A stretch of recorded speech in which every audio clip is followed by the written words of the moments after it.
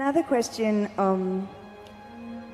that has been on my mind lately is how much of one's life is a result of their past karma?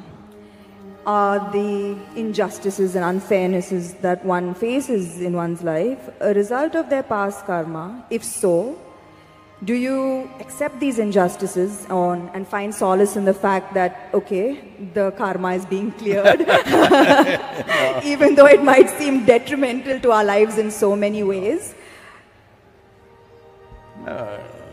Samantha, you're old enough for this. I'm not saying you're old, I said you're old enough.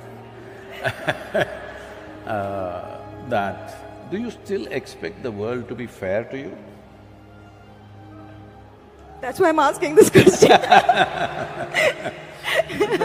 Can I blame it on my past karma is what I'm asking. I want the world to be fair to me is a schoolgirl question. By now you should know the world is not fair. It will not be fair to you. But if you dig deep into yourself and have a taste of life, not a taste of your thought and emotion, the taste of life that you are, then you will see life is not just fair, it's just fantastic.